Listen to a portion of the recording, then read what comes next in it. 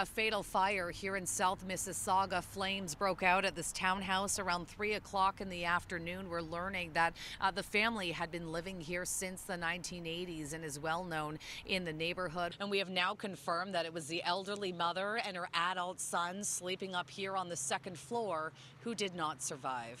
Firefighters made entry into the home. We had a crew that went into the basement to do a search. We had another crew that went onto the second floor to do a search. Our firefighters found one individual on the second floor in one bedroom, another individual in a different bedroom. Mississauga's fire chief confirming two people were without vital signs when they were pulled from the heavy flames and smoke that broke out at this townhouse in South Mississauga. City News has now confirmed with a family member that 76-year-old Alice Krett, along with her son Danny, did not survive. Neighbors describe Alice as a very sweet lady who was a retired school custodian and say she was living here with her 3 grown children. She's been retired for the last 15 years, but she was a very hard worker. Super nice woman. Unfortunately, we all age and get older, and she was quite frail lately.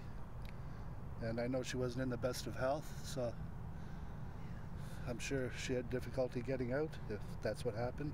The adult daughter remains in hospital with life-threatening burns. Fire officials say she did manage to make it out of the house on her own, along with another brother who suffered just minor injuries. The cause of the fire is still unknown, but is no longer deemed suspicious after early reports from Mississauga's fire chief saying that there appear to be multiple points of origin. At first glance, it could be interpreted that there may be more than one area of origin of this fire.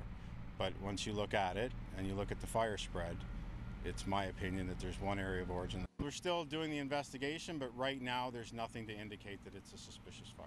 Now, that investigator with the fire marshal's office believes that the fire began in the living room and spread to the basement, with the thick smoke billowing up to the second floor. At this point, it's too soon to say what ignited the fire, but investigators will be here on scene for at least another day looking for those answers. In Mississauga, Shauna Hunt, City News.